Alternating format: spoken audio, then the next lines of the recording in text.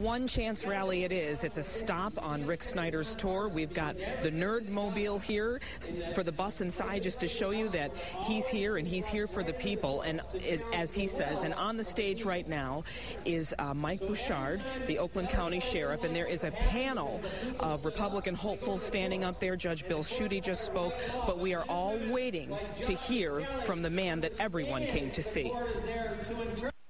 We need to put people back to work. They've got to get jobs.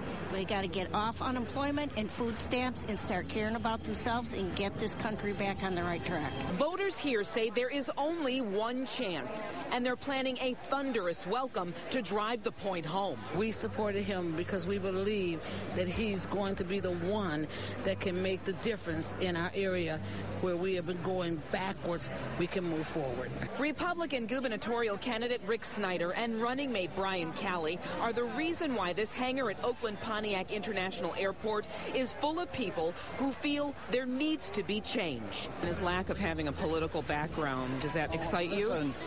Yes. I'm fed up with politicians.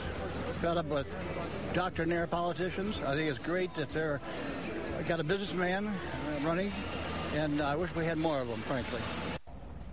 Anything they do. And it should be just a few moments before Rick Snyder takes the stage with his running mate, Brian Calley. But the crowd has gone silent right here now as we listen to Justice Bob Young talking to the crowd.